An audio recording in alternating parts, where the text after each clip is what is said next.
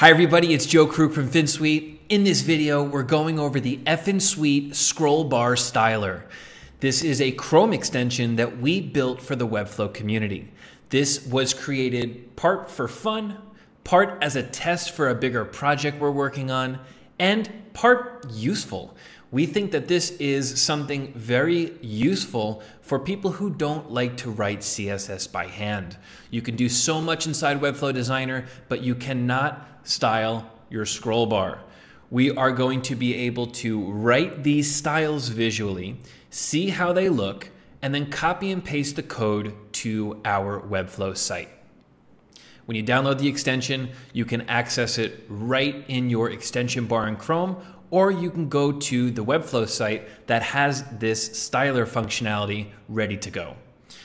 We are going to generate our CSS, and when we start applying styles and we see them visually, we can copy them and put them right inside Designer. All right, let's see how we can use this. We're going to first create a really wacky, wild scroll bar, and we're going to apply it to the body of the page. Then we're going to create a more formal scroll bar, and we're going to apply it to a pop-up on the page. Let's see how this works. First, we have the ability to apply these styles to a certain part of the page. If you're only styling the body, the primary scroll bar on the page, if you're only doing that and there's no pop-up at just one, you can leave this blank. And when we generate our CSS, nothing before these two colons means everything. It's going to apply this scroll bar styling to every scroll bar that is on this page. If we are going to apply to both the body and to a pop-up, we have to be more specific here. So since we are applying it to the body and a pop-up, I'm going to go and type body here.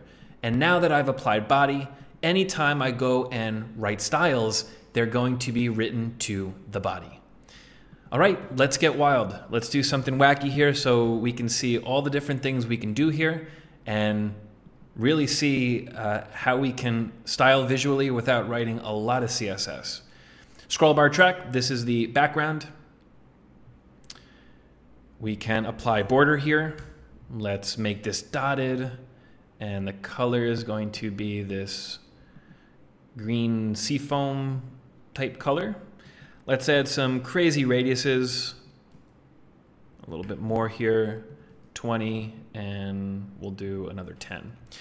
This is a real scroll bar that we are styling. So when we see this live and we're playing with it, it's actually how a scroll bar is going to work on the page. We have a thumb, that's this black piece right here, and I'm gonna go and style that to, let's say, a pink. And let's do a little bit less. And we'll make this a yellow. Okay. And we'll do a radius on everything here instead of radius for each corner. So this is a radius for everything. We can do a shadow. We'll keep this as a black. Let's do a distance of 10. Do a blur of 10 and a size of 4. We can also change the angle here by clicking around here. And you can see that this looks kind of weird in some angles.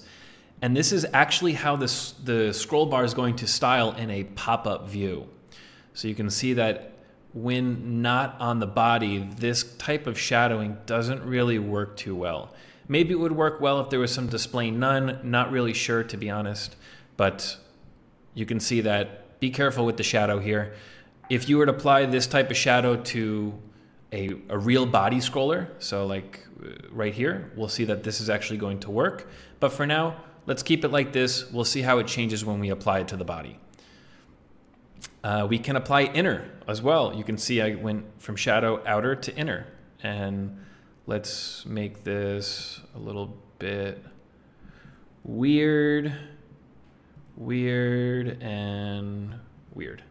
Okay, so wow, look at this work of art here. Okay, scroll bar thumb, we have default, hover, and pressed. Watch what happens when I go to hover and pressed. The styles reset. They're still there in the default state, And if we want, we can write separate styles to the hover and press state. Imagine writing all these styles by hand with CSS. It would take a lot of time and some knowledge of CSS. So let's go and write these visually. And we're going to, let's do a little bit of a different color here, maybe an orange. We'll do a different border radius and a color of this blue. We'll do less here.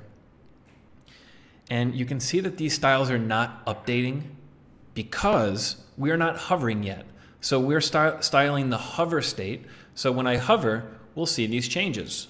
And there we go. I've now written these changes, these styles for the hover state. And I can also change that inner shadow if I want. So here, I'll also do that. Bam, bam, and look at that. Nice. And let's just do one on a press state just to make sure that it's working for us. What don't we have? We have every color in here. So you can see that the pressed is working. And if I just set this to a slightly different color, it will be more obvious. Okay, so we're working. Cool. We have hover, pressed, and we're ready to generate CSS and apply it to the body. So I'm going to generate, and look at all of this CSS that we don't have to write. Hopefully your scroll bar is not going to actually have this many styles, but in the case that it does, we just saved a whole bunch of time and we are doing something visually instead of writing the code for it. So now I'm going to go into my Webflow build. This is a sample site that we have created just for this preview.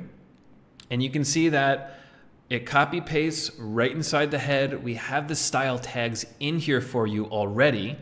And if I go and save and publish, we're going to see these changes live on the site. So if I go and publish, we're going to see our ridiculous scroll bar, and it's working. And remember what I said about the shadow? The shadow is looking good here. It totally works. There's no flashing. So if we go back to this example, we saw this weird flashing. We're going to see that if this was applied to a pop-up, but seeing it here on the body, it looks quite nice. And our pressed and hover states are working as planned. Great. Now we open our pop-up and we see that it's not applied to the pop-up. And the reason is we only wrote these styles for the body. If you remember, up here, we applied it to the body and the body only. If we left it blank, this would have the same exact styling as this, but it doesn't. So now let's go and make a normal scroll bar, something that would actually look good on a site, and apply it to this pop-up. First thing we're going to do is see what class we have to apply these styles to. We're going to go to our pop-up wrapper and we will display flex so we can see what's going on. Here in our pop-up modal class, we have overflow auto set. That means if content within this div is overflowing, it's over the size of the 500 pixel height that we've set for it, it's going to allow the element to be scrolled. So whatever element has this auto or scroll overflow applied to it is the class that we have to pull. It's the class we have to write the styles to, and I'm going to grab this style right now. Pop-up modal. Great. So I've grabbed the style, I just copy pasted. I'm going to go and hide the pop-up wrapper. We're done with that. Let me go back to the Chrome extension, and to reset the styles, just reload. If you're in the extension, just close the extension, open the extension back up, and now you've reset the styles. Great, so we're going to apply to the pop-up modal. Since it's a class, we need this period here, of course, and classes have this dash here when they are no dashed inside Webflow. So here we are, period, pop-up dash modal, apply to, and we'll check right here, and this is exactly what we want to start out. We have our pop-up modal with a WebKit scroll bar with set to auto. That's the default starting place. Now let's start writing the styles and apply it to the pop-up modal. All right, let's give it a different width here, just a little bit bigger. Scroll track. Maybe let's do a gray here. Could be nice. We're not going to do any borders. We're not doing anything crazy. Let's keep this as a black. And just for fun, let's do a hover of something a little bit less black, a gray. Cool. Okay. And that's it. We're doing a very basic one here. This is not going to be crazy. We're just seeing how to apply to a pop-up. We're going to generate the CSS and we are going to copy. Now, when I copy, I'm also going to grab these style tags. So if you've already got the style tags on the site, you can also go ahead and copy this. So I've just Command-C, Control-C, I've copied these styles, and now I am going to paste them inside the Webflow site.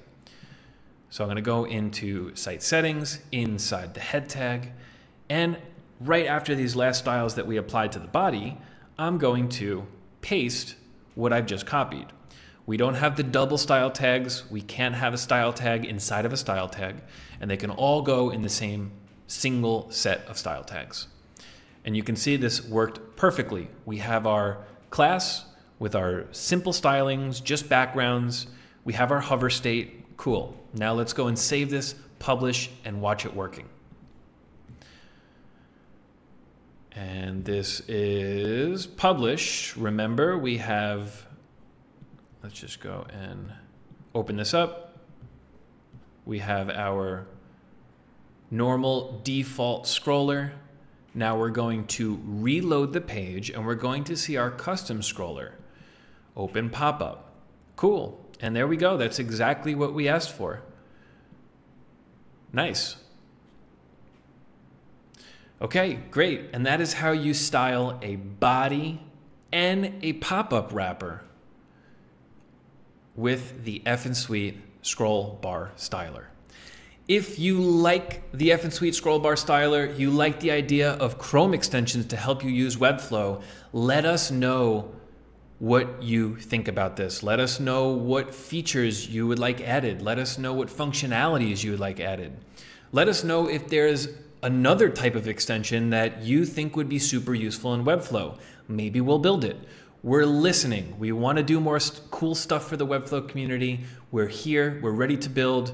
And thanks so much for watching. We are super amped about this, and enjoy styling your scroll bar. That's effing sweet.